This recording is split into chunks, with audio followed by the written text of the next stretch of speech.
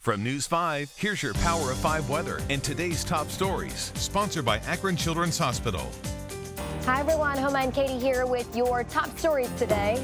Yeah, but first though, we need to start with your weather because it's cold, snowy, and messy out there. All of it. And it's going to be this way for the morning into the middle part of the day. Things do start to improve, but we stay cold for the next couple of days also. Check this out. We've got more lake effect snow upstream. Not a whole lot once we get into the evening hours or the second half of the day, but for the first half of the day, still going to be tracking this out. Numbers inland, definitely cold along the lake shore. We've got 20s. We'll make it back into the 20s if you're not already there. If you are in the 20s through the day today, you kind of hold steady with that north wind.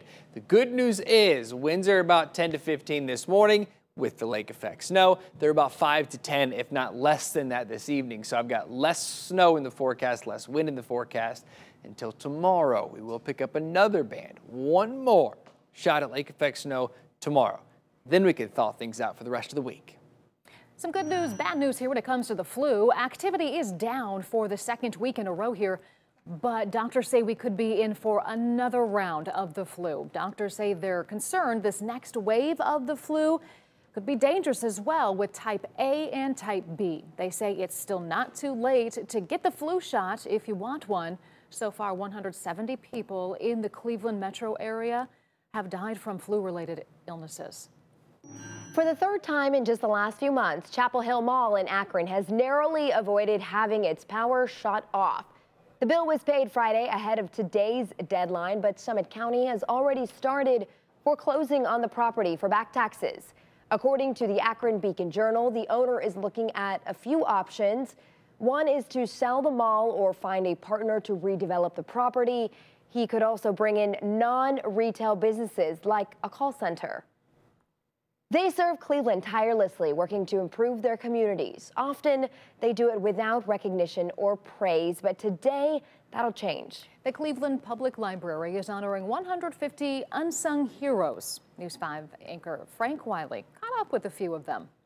I'm a lot of things to a lot of people. Robert Gatewood is among the Cleveland Public Library's unsung heroes, being honored on Martin Luther King Jr. Day. The only thing that stops us typically is access and belief. If you believe, and then you have access to the tools you need, you pretty much can accomplish anything you want. A message Robert passes to neighbors in the Collinwood community, where he created Gatewood Workshare to serve.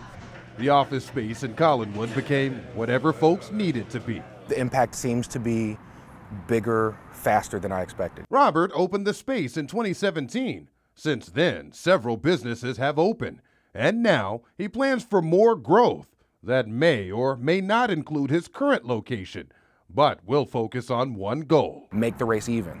Make the race even for everybody, and then let's see what happens. Another person with a goal, Dan Lehman. Well, our trees have been dying, our trees are getting older, and our trees are being cut down. He's trying to replace what's been lost. Well, they provide the oxygen that we breathe, they provide shade. Dan says he's been planting trees across town for the last 6 years. Our tree canopy is just under 20%. He told me it will take planting 50,000 trees over the next 20 years to double that, and it can get expensive.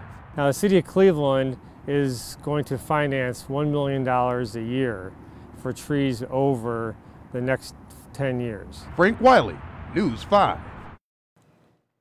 Today's event is this afternoon at John Hayes High School. The program is part of the 35th annual Dr. Martin Luther King Jr. commemorative ceremony.